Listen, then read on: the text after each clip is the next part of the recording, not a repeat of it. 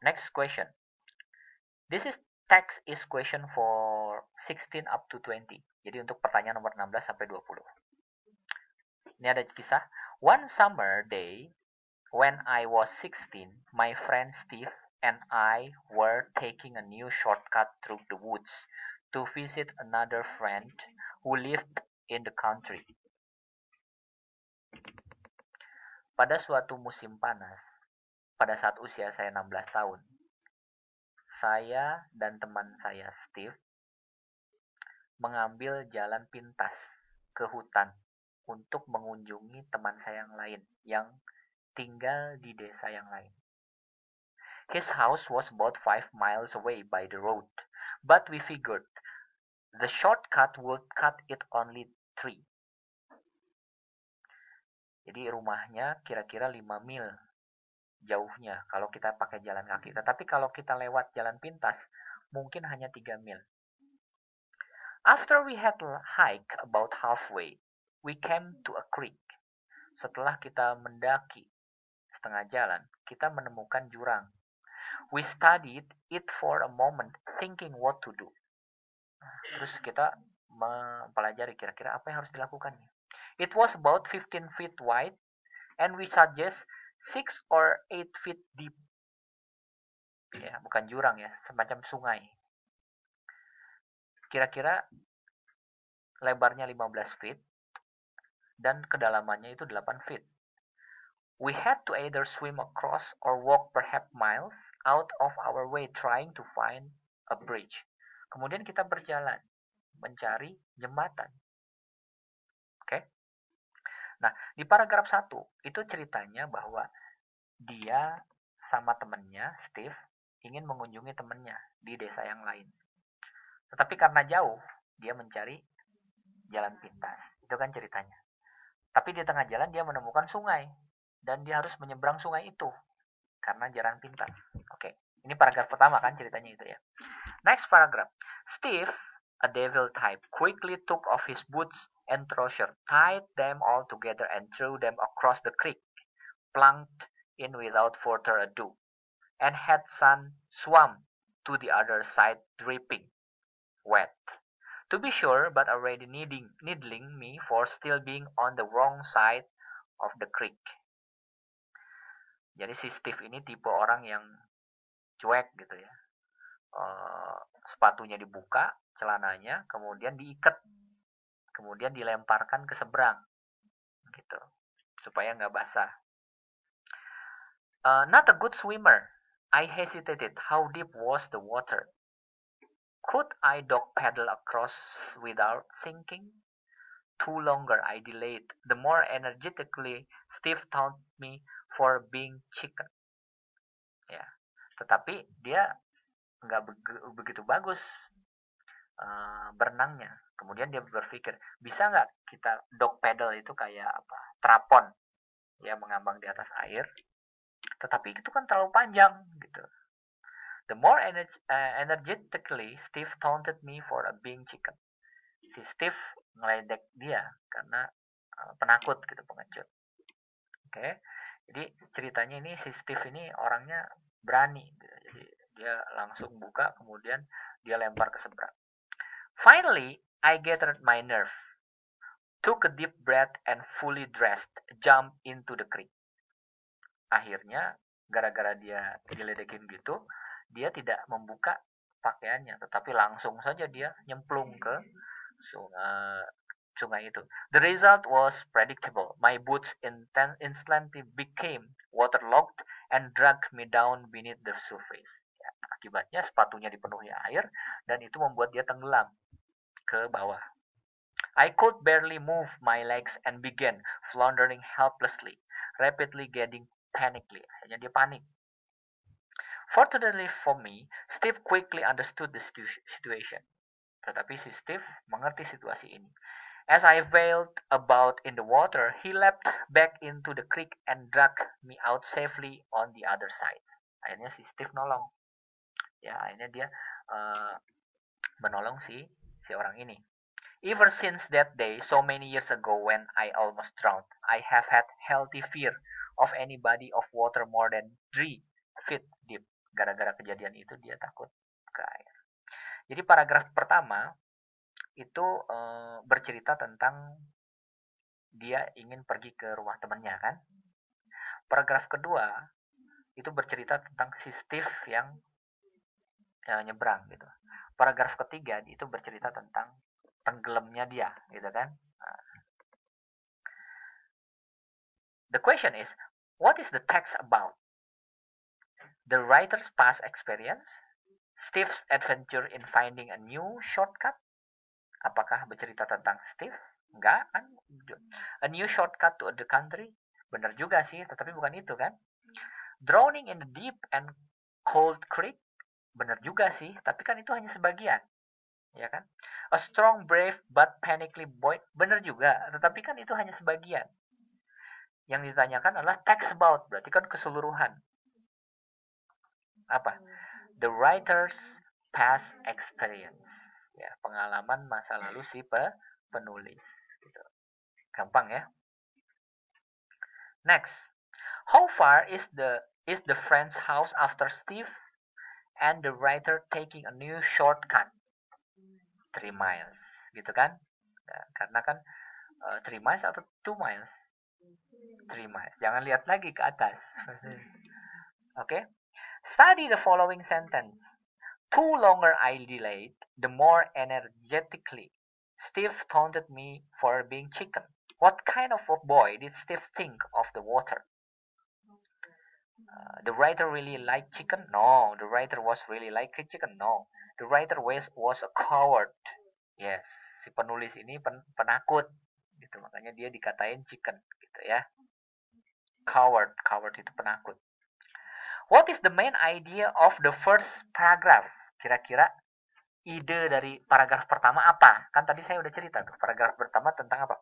Our friend house was 5 miles away. Benar. Tetapi apakah bercerita tentang itu? Enggak juga, gitu kan. The creek was about 15 feet wide. Benar, ada kan informasi itu. Tetapi apakah bercerita tentang dalamnya itu? Enggak juga.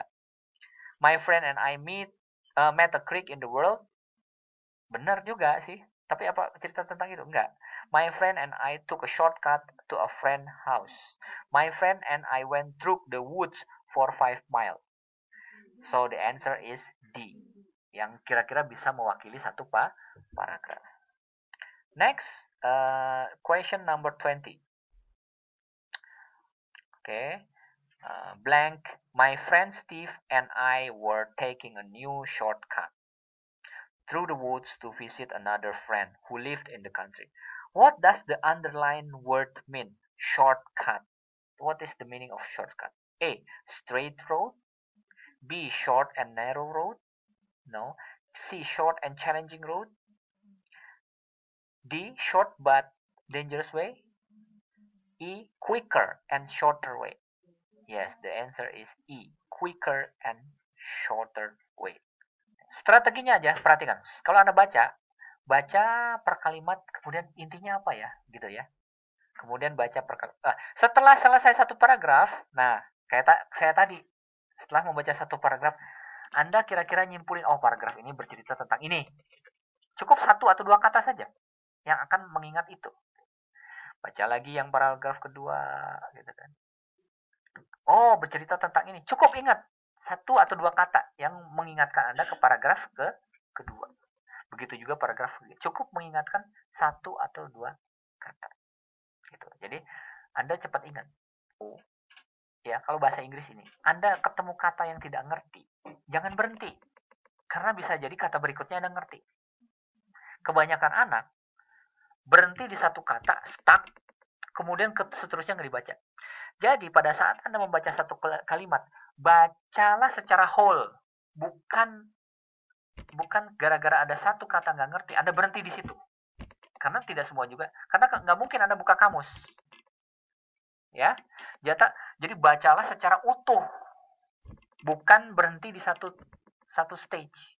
Kayak misalkan, creek, apa itu ya creek? Ya, kan kita nggak ngerti nih apa itu creek. Nah, kalimat berikutnya, we studied it for a moment, thinking what to do. It was a feet wide and guess 8 feet deep. Wah, berarti ada kata deep ya. Nah, wah berarti creek itu semacam sungai gitu kan. semacam sungai yang ada airnya gitu. Kenapa? Kalau Anda berhenti di creek, udah frustasi Anda. Kenapa? Wah, creek apaan gitu. Kemudian keterangannya ternyata ada di belakangnya gitu. Ya. Kemudian kayak misalkan Steve a devil type. Aduh, devil type apaan ya? Gitu kan. Kan kita nggak ngerti ya. Baca, quickly took off his boot and trouser. Oh, nekat. Gitu kan. Oh, dia nekat orangnya gitu kan, devil type itu. And altogether them across the creek, plunk it without further. Plunk it. What is the meaning of plunk it? Kita nggak tahu. Ya. Baca setelah kalimatnya. And had soon swam to other side of dripping wet to be sure. Oh, jadi dia melemparkan pakaiannya supaya nggak membuat dia tenggelam gitu. Semuanya dibuka, kemudian dilempar pakai tali.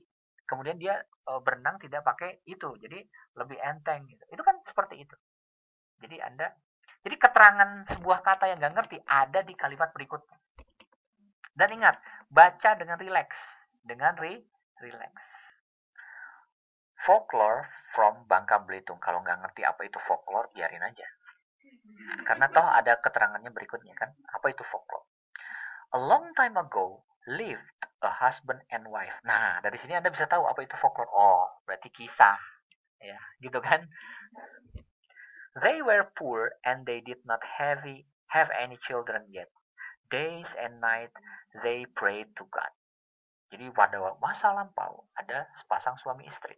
Mereka miskin, tetapi mereka tidak punya anak. Mereka minta siang dan malam, gitu kan? God, please give us a child, even though he is only as big as a little finger. Prayed the husband. Suaminya bilang, Tuhan berikan aku anak, walaupun dia segede kelingking. Gitu. Their dream came true. The wife was pregnant. Mimpinya menjadi kenyataan. Istrinya hamil. However, they were surprised when they saw the baby. He was as big as a little finger. Tapi mereka kaget karena ternyata bayinya segede kelingking. Well, I will name him Kelingking, said the husband. Kelingking means little finger. Aku kasih nama Kelingking karena segede itu. Time passed by and Kelingking ate like adults. He ate much food and that made his parents really worried. Akhirnya waktu berlalu, si Kelingking besar tapi makannya banyak. Akhirnya orang tuanya worry. Kenapa? Karena mereka miskin kan? I cannot hold it anymore. I want to buy Kelingking in the jungle. I want to put Kelingking in the jungle. In the morning, Kelingking and his father went to the jungle. Wah, dia nggak bisa ngasih makan. Akhirnya si Kelingking ditaruh di hutan. Gitu. When they arrived, the father asked Kelingking to cut down a very big tree. Pada saat datang, si Kelingking disuruh nebang pohon. The father thought that Kelingking could not cut down the big tree. Si ayahnya bilang, nggak mungkin dia bisa nebang pohon. The father was sure that Kelingking would be lost in the jungle.